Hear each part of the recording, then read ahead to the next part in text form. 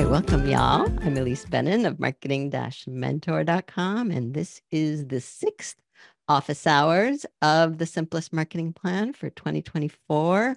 And I want to very warmly welcome all of our new members who jumped in and took advantage of yesterday's webinar offer for my live summer course called Potential Clients on Tap with AI. I was thinking about this a lot this morning, and this came out of part of the conversation we were having at the webinar yesterday for the Potential Clients on Tap with AI. This question about quality clients, looking for what I called your best potential clients, which means high quality clients. And of course, we are all looking for quality clients and projects, right? But the thing is that quality is subjective, and that means it's different for everyone. So basically what you have to do is tell the AI what you mean by quality and what's important to you. And that will allow the AI to find the people and the organizations that come closest to fitting your description of quality. That's what I mean when we say we are looking for higher quality clients and projects. So what is quality? What is high quality? And how do you know it when you see it?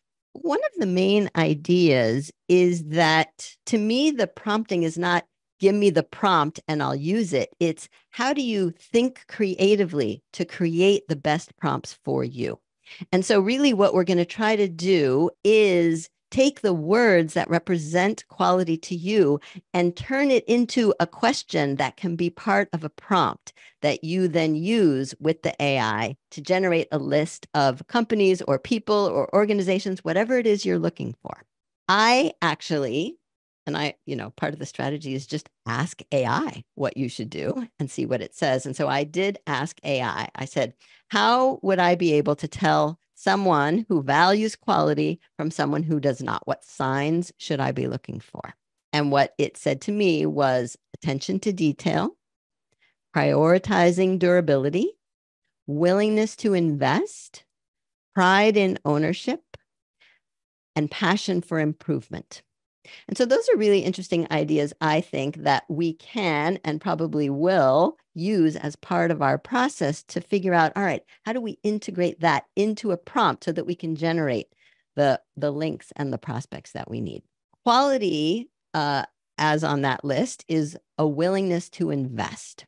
And so maybe if we're thinking creatively, that means that those people who care about their marketing, because a lot of us have to do with marketing, have redesigned their website recently, let's say in the last 2 years.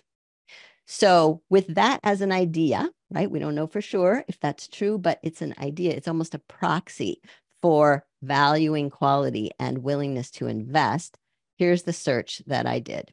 Okay, so in this search on perplexity.ai, I was coaching a copywriter who has experience working for a logistics company. So we started looking for logistics companies who would value her experience. And because we want good prospects that care about marketing, I suggested we look for companies that have recently redesigned their websites, because that would show they care about marketing compared to a company with an outdated website from the last century, which would not bode well for how open they would be to creative services like copywriting.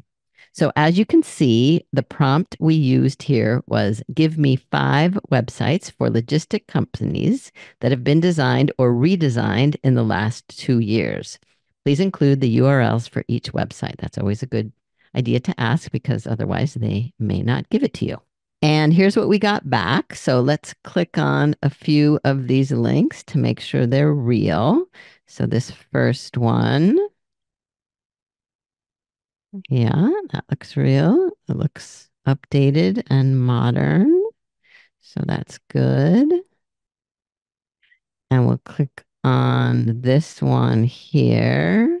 And this one, we don't know if it's real. It's going to a site that can't be reached. But what I usually do in this type of situation is just do a Google search. So Fendale Logistics. And then we get here a site actually that does exist. So that looks real. So That works. And then let's look at one more, maybe this one. Yep, that definitely looks real. Okay, so that's good. And then finally, I want to look at the sources because sometimes that can be more valuable than the actual list. So here are the 5 sources that it gave us. And this one is kind of interesting. The best logistics website designs of 2021, although it looks like it was updated in 2023.